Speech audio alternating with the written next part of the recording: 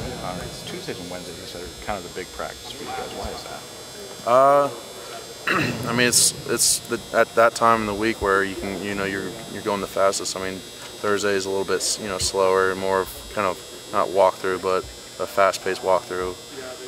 Tuesdays, more high tempo. You're really just learning the offense, the Purdue's offense right now.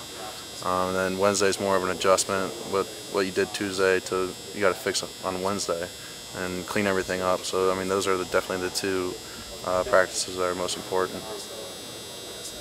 Nebraska was one of your best defensive efforts this year. Do you think that has anything to do with Twan Jones being more comfortable communicating with you guys or anything like that?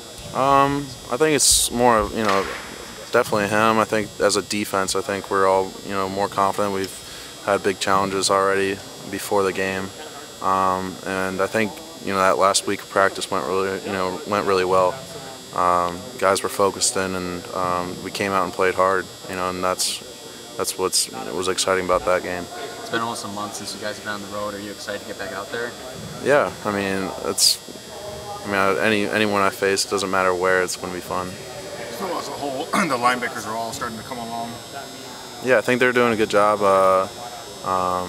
Tawan's definitely had his best game, I think, last game, and making big plays. I think guys are, really feeling comfortable where they are, and it's exciting. After